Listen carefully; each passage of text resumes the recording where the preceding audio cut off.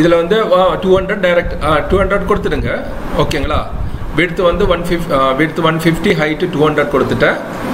அதுக்கப்புறம் நம்ம வந்து இந்த கார்னர் ரேடியஸ்ஸு அது ஏதாவது கொடுக்கணுன்னா கொடுத்து பார்த்துக்கலாம். இந்த கார்னர் ரேடியஸ்னால் கொடுத்து பார்த்தோன்னாக்கா கார்னர் ரேடியஸ் வந்து இப்போது 5 mm 6 mm 20 ஏதாவது வேல்யூஸ் கொடுத்துக்கலாம். நீங்கள் ஒரு 20 கொடுங்க, 10 கொடுத்துருங்க. அப்போ 10 கொடுத்தா தெரியுது பாருங்கள், அந்த கார்னரில் ரவுண்டாக வந்துருக்கு. அதில் கீழே வந்து இன்வெர்ட்னு ஒன்று இருக்குது. அதை கிளிக் பண்ணால் உங்களுக்கு தெரிஞ்சிடும். அந்த அப்படியே ரிவர்ஸ் ஆகிடும் அந்த ஷேப் வந்து. ஷேப்பு வந்து ரிவர்ஸ் ஆகிடும். வேணும்னா வச்சுக்கலாம், இல்லாட்டினா விட்டுக்கலாம். அந்த மாதிரி இருக்கும். அப்புறம் வந்து நம்ம வந்து எந்த இடத்துல வந்து நம்ம வந்து இதை கொண்டு போய் வைக்கணும், சென்டர் பாயிண்ட்டு எங்கே இருக்கணும்னா அந்த இடத்துல நம்ம வந்து சென்டர் பாயிண்ட் கொண்டு போய் வச்சுக்கலாம். இப்போ சப்போஸ் இது வந்து நம்ம 300x300 சைஸில் இருக்குது. நம்ம லெஃப்ட் பாட்டம் கார்னரில் வந்து நம்ம வந்து 0 எடுத்திருக்கு. அப்போ இந்த டிராயிங் போர்டோட சென்டர் வந்து 150 தான் இருக்கும். அப்படி தானே? 300 அப்போ 150 கொடுத்தா உங்களுக்கு கரெக்டாக இது சென்டரில் போய் உட்காந்துருவாங்க. கொடுத்து பாருங்கள். அது 150 எந்த இடத்துல வேணாலும் கொடுத்துக்கலாம். எந்த இடத்துல நீங்கள் அந்த எந்த பாயிண்ட் கொடுக்குறது அதோட சென்டர் பாயிண்டில் அது போயிட்டு உட்காந்துருவாங்க. சரிங்களா? 150னா நம்ம கரெக்டாக சென்டரில் போய் வருவோம். அதனால தான். சரிங்களா? அதுக்கப்புறம் இங்கே ரொட்டேஷன் ஒன்று இருக்குது, ஆங்கிள் ரொட்டேஷன் மாதிரி ஒன்று இருக்குது. அது நம்ம வந்து எவ்வளோ டிகிரி வேணாலும் கொடுத்துக்கலாம். ஏதாவது ஒரு 10 டிகிரியா 20 டிகிரி ஏதாவது கொடுத்து பாருங்கள் எப்படி இருக்குன்னு பாருங்கள். ஆமாம் இந்த மாதிரி இருக்கும். மைனஸ் கொடுங்க. ஆமாம் அது அந்த ஆப்ஷன் எல்லாம் நீங்கள் சேஞ்ச் வேல்யூ மட்டும் சேஞ்ச் பண்ணி பாருங்கள். எந்த மாதிரி வேரியேஷன் வருது உங்களாலே புரிஞ்சுக்கலாம். அது வந்துட்டு ஓகேங்களா? இப்படி தான் ஒரு ரெக்டாங்கிள் கமாண்டில் வந்து யூஸ் பண்ணுவாங்க. சரிங்களா? இது ஓகேனாக்கா நம்ம வந்து இங்கே கிரியேட் பட்டன் ப்ளஸ் பண்ண வேண்டியதா. கிரியேட் பட்டன் ப்ரெஸ் பண்ணி அதுக்கப்புறம் நீங்கள் கேன்சல்னு கொடுத்துக்கலாம். அதோட நம்ம அந்த வேலை அங்கே முடிஞ்சது. அந்த ரெக்டாங்கிள் நம்ம ஃபார்ம் ஆயிடுச்சுட்டு. அதே மாதிரி நெக்ஸ்ட் வந்து அடுத்த கமாண்டில் வர்றது வந்து இங்கே எலிப்ஸு. இந்த குரூப்பில் வந்து சர்க்கிள் இருக்குது, எலிப்ஸ் இருக்குது. ஓகேங்களா? இது எப்படின்னா இதுக்கு இந்த ஐகானுக்கு மேலே மவுஸ் வச்சு ப்ரெஸ் பண்ணி அப்படியே கீழே அந்த ஏரோ இருக்கிற கார்னருக்கு இழுக்கணும். அப்போ தான் இது வெளியில் தெரியும் உங்களுக்கு. அதுக்கப்புறம் இந்த சர்க்கிள் வேணும்னா சர்க்கிளுக்கு மேலே கர்சர் வச்சு அப்படியே கிளிக் பண்ண வேண்டியது. இப்போ இங்கே சர்க்கிள் வந்துடுவாங்க. ஓகேங்களா? இந்த சர்க்கிளுக்கு தேவையான சர்க்கிளோட கமாண்ட் ஃபார்ம் வந்தாச்சு இங்கே. ஸோ சர்க்கிளுக்கு என்ன வேணும்? சர்க்கிளுக்கு நம்ம க்ரியேட் பண்ணுறதுக்கு நம்ம ஃபஸ்ட்டு சென்டர் பாயிண்ட்டுக்கு கொடுக்கணும். அதனால என்னென்னா இந்த ட்ராயிங் ஏரியாவில் போயிட்டு ஏதாவது ஒரு இடத்துல வந்து மவுஸில் கிளிக் பண்ணுங்கள். கிளிக் பண்ணி அப்படியே ப்ரெஸ் பண்ணி வச்சுட்டு அப்படியே ட்ராக் பண்ணுங்கள். அப்படியே மவுஸ் கையிலேருந்து எடுக்காமல் அப்படியே ட்ராக் பண்ணி விடணும். விட்டுட்டு ஏதாவது ஒரு இடத்துல நீங்கள் அதை ரிலீஸ் பண்ணி விடணும். ரிலீஸ் பண்ணி விட்டால் அதுக்கப்புறம் நமக்கு எக்ஸாக்டாக என்ன ரேடியஸ் வேணும் அந்த வேல்யூஸ் வந்து நம்ம இங்கே என்ட்ரி பண்ணிக்கலாம். சரிங்களா? இப்போ ரேடியஸை 0 போட்டால் ஒன்றுமே தெரியாது.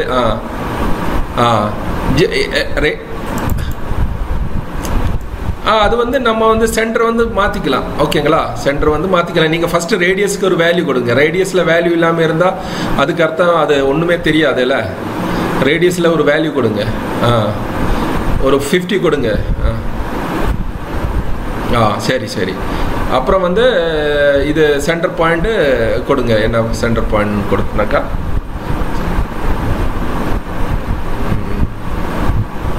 கீழே வந்து 150 கொடுத்தா கரெக்டாக சென்டரில் போய் உட்காந்துருவாங்க. ஓகேங்களா? அப்புறம் நம்ம வந்து கிரியேட் கொடுத்தா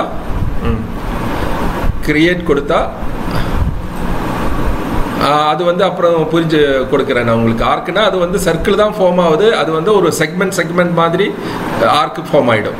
இது வந்து இது சர்க்கிள் ஒரே இதில் இருக்கும். இது வந்து செக்மெண்ட்டாக ஃபார்ம் ஆகும். அது வந்து நோட் எடிட்டிங்கில் போகும்போது உங்களுக்கு தெரிஞ்சிடும் அது என்ன அதோட டிஃப்ரென்ஸ்னு. அது நான் அப்புறம் சொல்கிறேன் உங்களுக்கு.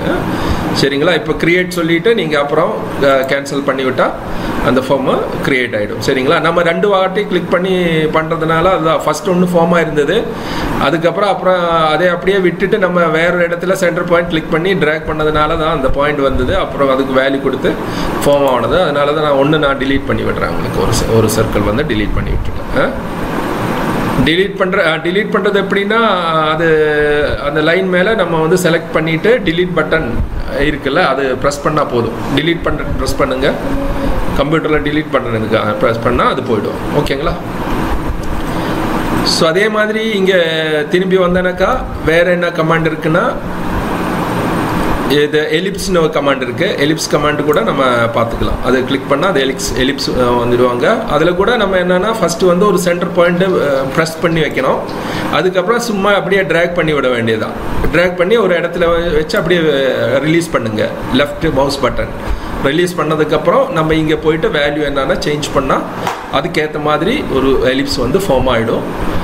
ஓகேங்களா? அதே வந்து ரொட்டேட் அது ஆங்கிள் ஏதாவது ரொட்டேட் பண்ணி பார்க்கணுன்னா அந்த ஆங்கிள் கூட நாங்கள் உங்களுக்கு கொடுத்துக்கலாம். ஓகேங்களா? ஆங்கிளுக்கு ஒரு வேல்யூ கொடுத்தனாக்கா நீங்கள் வேல்யூ கொடுத்து பார்க்கணுமா அதை புரிஞ்சாச்சுல்ல, உங்களுக்கு அது ஐடியா வந்தாச்சுல்ல. அப்புறம் க்ரியேட் கொடுத்து விட வேண்டியதுதான். நம்ம க்ரியேட் கொடுத்தனாக்கா க்ரியேட் கொடுத்துட்டு என் போட்டால் அது அப்படியே அங்கே ஃபார்ம் ஆகிடும் எலிப்ஸ் வந்து. ஓகேங்களா? ஸோ நம்ம ரெக்டாங்கிள் முடிச்சுட்டு அது சொல்கிறேன் நான் அப்புறம் சொல்கிறேன். அது எடிட்டிங்கில் வரும். இது ஜஸ்ட் க்ரியேஷன் நான் சொல்கிறேங்க. சரிங்களா? அப்புறம் நம்ம வந்து ரெக்டாங்கிள் இது முடிஞ்சாச்சு, அப்புறம் எலிப்ஸ் முடிஞ்சாச்சு, சர்க்கிள் முடிஞ்சிட்டேன். அடுத்த குரூப்பில் வந்து நமக்கு வர்றது வந்து ஸ்டாரு. ஓகேங்களா? ஸ்டாரு ப்ளஸ்ஸு போலிகன் வருது. ஓகேங்களா? இதில் வந்து நான் வந்து போலிகன் வருது. நான் போலிகன் கிளிக் பண்ணுறேன். போலிகன் கிளிக் பண்ணனாக்கா நம்ம வந்து அதே மாதிரியே நம்ம வந்து அதுக்கு ஒரு சென்டர் பாயிண்ட் தேவை. அதனால நம்ம மவுஸில் வந்து ஒரு மாடல் ஸ்பேஸில் வந்து ஏதாவது ஒரு பாயிண்டில் கிளிக் பண்ணி அப்படியே இழுக்க வேண்டியது தான். ஸோ ஆட்டோமேட்டிக்கலாக அந்த போலிகன் ஃபார்ம் ஆகிடும். ஒரு இடத்துல வந்து நம்ம மவுஸை ரிலீஸ் பண்ணி விட்டோனாக்கா அதுக்கப்புறம் நம்ம என்ன வேல்யூ வேணால் சேஞ்ச் பண்ணிக்கலாம். இப்போ நம்பர் ஆஃப் சைடு வந்து 5 இருக்குது. 5 வந்து நம்ம வந்து வேறு வேல்யூ ஏதாவது சேஞ்ச் பண்ணோன்னாக்கா நம்ம 7 வேணும்னா 7 கொடுத்தா அந்த வேல்யூ சேஞ்ச் பண்ணி பாருங்கள். 7 கொடுத்து பாருங்கள். 7 கொடுங்க, என்ன வேல்யூ வேணாலும் கொடுத்துக்கலாம். அதுக்கேற்ற மாதிரி இதில் சேஞ்ச் ஆகிடும். அப்புறம் அது ஆங்கிள் வேணால் ஆங்கிள் கொடுத்து அது கொஞ்சம் ரொட்டேட் ஆகிட்டு உட்காந்துருவாங்க. அந்த சென்டர் பாயிண்டில் ரொட்டேட் ஆகிடும். சரிங்களா? ஓகே. அது இல்லாமல் நம்ம வந்து போலிகனோட சென்டர் வந்து கரெக்டாக எங்கே ஏதாவது இடத்துல நம்ம டிஃபைன் பண்ண மாதிரி இருந்தால் அதை டிஃபைன் பண்ணிக்கலாம். நீங்கள் 150 வேணான்னா அது கரெக்டாக சென்டரில் உட்காந்துருவாங்க. சரிங்களா? அதுக்கப்புறம் வந்து ரேடியஸ்னு ஒன்று இருக்குது. அந்த ரேடியஸ்னால் அதோட சைஸு என்னென்ன, அது சென்டர் பாயிண்ட்லேருந்து அந்த ஒரு கார்னருக்கு எவ்வளோ டிஸ்டன்ஸ் இருக்குன்னா அந்த ரேடியஸ் நம்ம அவுட்டர் ரேடியஸ் சொல்லுவாங்க. அது கொடுத்தனாக்கா உங்களுக்கு அந்த சைஸ் கரெக்டாக டிஃபைன் பண்ணி நம்ம வந்து இங்கே வந்து க்ரியேட் பண்ணிக்கலாம் போலிகன். ஓகேங்களா? அதுக்கப்புறம் இதை கேன்சல் பண்ணி விட வேண்டியதுதான். அடுத்து வந்து இதுலேயே வந்து அடுத்து வந்து ஸ்டார் கமாண்டுன்னு ஒன்று இருக்குது. ஓகேங்களா? ஸ்டாரில் வந்து கிளிக் பண்ணால் ஸ்டாரில் கிளிக் பண்ணும்போது அதுவும் இந்த மாதிரி தான். நம்ம வந்து இந்த ட்ராயிங் மாடல் ஸ்பேஸில் போய்ட்டு ஏதாவது ஒரு இடத்துல கிளிக் பண்ணி அப்படியே வெளியில் இழுக்க வேண்டியதுதான். அப்புறம் ஜஸ்ட் ரிலீஸ் பண்ண வேண்டியதுதான் பட்டனை. திரும்பி நம்ம உள்ளே கொண்டு போக வேண்டியதை ப்ரெஸ் பண்ணாமே உள்ளே கொண்டு போகணும். ஓகேங்களா? உள்ளே கொண்டு போயிட்டு ஒரு இடத்துல வச்சு நம்ம லெஃப்ட் மவுஸ் பட்டனை வந்து கிளிக் பண்ணோம். அப்போ அது அந்த இடத்துல ஸ்டார் ஃபார்ம் ஆகிடும். புரியுதா? ஒரு வாட்டி கூட நான் சொல்கிறேன். மாடல் ஸ்பேஸில் ஏதாவது ஒரு இடத்துல சென்டர் பாயிண்டில் போயிட்டு மவுஸில் கிளிக் பண்ணி அந்த கிளிக்கை விடாமல் அப்படியே ட்ராக் கொண்டு வந்துட்டு வெளியே கொண்டு வந்துட்டு அப்புறம் ரிலீஸ் பண்ணுங்க. அது வந்து அவுட்டர் பாயிண்ட் இதாகிடும். அப்புறம் உள்ள போயிட்டு ஒரு இடத்துல போய் கிளிக் பண்ண வேண்டி வரும். சரிங்களா? ஸோ அந்த இடத்துல ஸ்டார் ஃபார்ம் ஆகிடும். அதுக்கப்புறம் நம்ம இந்த வேல்யூ எந்த வேணாலும் சேஞ்ச் பண்ணிக்கலாம். நம்பர் ஆஃப் பாயிண்ட்ஸ் வேணால் சேஞ்ச் பண்ணிக்கலாம். அதோட ஸ்டாரோட சென்டர் பாயிண்ட் சேஞ்ச் பண்ணிக்கலாம். அப்புறம் ஸ்டாரோட வந்து ஃபஸ்ட்டு பாயிண்ட் ரேடியஸ் சொல்லுவாங்க. அது அவுட்டர் லைனில் அவுட்டர் பாயிண்ட்டை டிஃபைன் பண்ணிக்கலாம். அப்புறம் இன்னர் பாயிண்ட் கூட டிஃபைன் பண்ணிக்கலாம். The radius of the second point சொல்லிட்டு அதுக்கப்புறம் நம்ம வேல்யூ எல்லாம் ஓகேனாக்கா நம்ம க்ரியேட் சொல்லிட்டு அது கூட முடிச்சுக்கலாம். அடுத்தது வந்து ஆர்க்கில் வந்து ஜஸ்ட் கிளிக் ஆர்க்கு. அதில் ஒரு ஆப்ஷன் தான் இருக்குது. ஓகேங்களா? ஆர்க்கில் வந்து கிளிக் பண்ணனாக்கா இதில் வந்து நான் வந்து டிஃபால்ட்டாக இருக்கிறதே எடுத்து பண்ண வைக்கிறேன் உங்களுக்கு. இதில் என்னென்னா ஆர்க் வந்து பலவிதமான வேல்யூஸ் கொடுத்துக்கலாம். நமக்கு ஆக்சுவலி சென்டர் பாயிண்ட் கொடுத்து ஸ்டார்ட் பாயிண்ட் எண்ட் பாயிண்ட் கொடுத்துக்கலாம். அல்லாட்டினா ஸ்டார்ட் பாயிண்ட் கொடுத்து அதுக்கப்புறம் எண்ட் பாயிண்ட் கொடுத்துட்டு அப்புறம் பாயிண்ட் ஒன் ஆர்க் கொடுத்துக்கலாம். அப்புறம் ரேடியஸ் இருந்தால் ரேடியஸ் கொடுத்து ஸ்டார்ட் பாயிண்ட் எண்ட் பாயிண்ட் கொடுத்துக்கலாம். அந்த மாதிரி 3 விதமாக பண்ணிக்கலாம் நமக்கு. பட் நம்ம காமனாக பண்ணுறது வந்து அந்த இப்போ டிஃபால்ட்டாக இருக்கிறது தான் நம்ம காமனாக பண்ணுறது. அதாவது இப்போ மாடல் ஸ்பேஸில் போயிட்டு ஒரு இடத்துல கிளிக் பண்ணால் அது வந்து ஸ்டார்ட் பாயிண்டாக எடுத்துருவாங்க. ஓகேங்களா? அப்புறம் நீங்கள் மவுஸை ரிலீஸ் பண்ணிவிட்டு வேறு இடத்துல போயிட்டு கிளிக் பண்ணால் அது வந்து எண்ட் பாயிண்டாக எடுத்துடுவாங்க.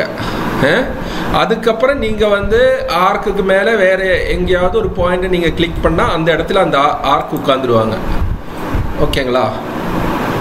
ஓகே, இதில் வந்து ஸ்டார்ட் பாயிண்ட்டு கிளிக் பண்ணி எடுக்கணும், ரிலீஸ் பண்ணிவிட்டு அப்புறம் எண்ட் பாயிண்ட் கிளிக் பண்ணி எடுக்கணும், அப்புறம் வந்து பாயிண்ட் டவுன் ஆர்க்கு நம்ம கிளிக் பண்ணி எடுத்துக்கணும். அந்த மாதிரி இருக்கும். சரிங்களா? ஸோ அடுத்தது கிளாக் வைஸ். அது வந்து நம்ம clock wise anti clock wise எல்லாம் அது இப்போ கிளிக் பண்ணால் இந்த மாதிரி அதை கிளிக் பண்ணி பாருங்கள்.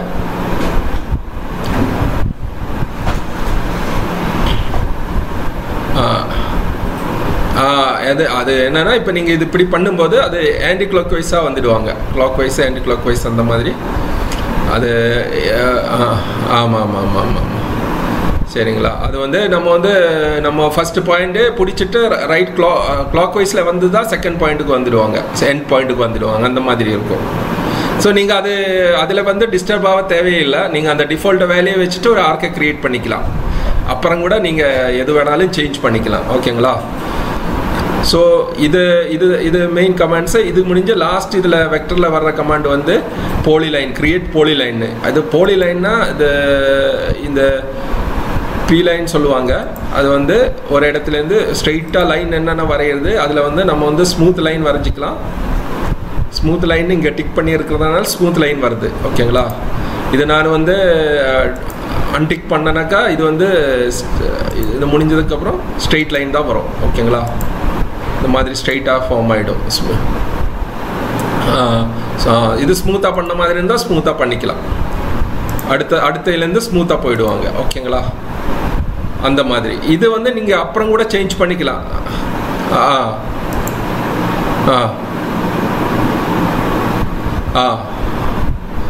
அதான் அதெல்லாம் அப்புறம் அதை எடிட்டிங்கில் சொல்லி கொடுக்குறேன் உங்களுக்கு. அது ஸ்டெப் பை ஸ்டெப்பாக வர்றது வந்து இதான் போலி லைன் சொல்கிறேன்ல நான். அதில் வந்து நீங்கள் ஸ்மூத் லைன் வரும்போது தான் ஸ்மூத்தாக வரும். இப்போ நான் ஸ்மூத் லைனில் போகிறதுனால ஸ்மூத் வருது.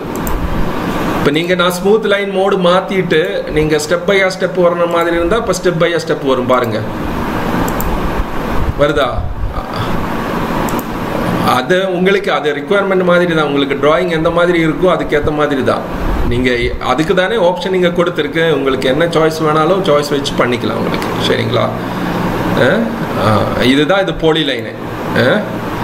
போலி லைனில் இவ்வளோ தான். அப்புறம் நீங்கள் அந்த ஸ்பேஸ் பார் பட்டன் ப்ரெஸ் பண்ணால் அந்த இலாஸ்டிக் பார் இது வந்து ஸ்ட்ரிங் வந்து கட் ஆகிடும். அந்த ஸ்பேஸ் பார் அமர்த்துங்க, ப்ரெஸ் பண்ணுங்கள். ஸோ அது அப்படியே கட் ஆகிடும். ஓகேங்களா? இப்படி தான் போலி லைன் க்ரியேட் ஆகிடும். சரிங்களா? ஸோ இவ்வளோ வச்சுட்டு நீங்கள் வந்து எந்த மாதிரி வெக்டரோடையும் பேசிக் ஷேப் நம்ம வந்து க்ரியேட் பண்ணிக்கலாம்.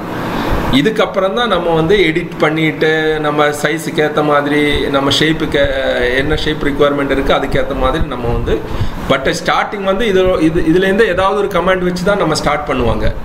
ஒரு லைன் வச்சு பண்ணுவாங்க, இல்லாட்டினா ஒரு சர்க்கிள் வச்சு பண்ணுவாங்க, ஒரு ரெக்டாங்கிள் வச்சு ஸ்டார்ட் பண்ணிடுவாங்க. பட் ஷேப் வந்து எடிட் பண்ணி நம்ம மாற்றி மாற்றி கொண்டு போய்க்கலாம். ஓகேங்களா?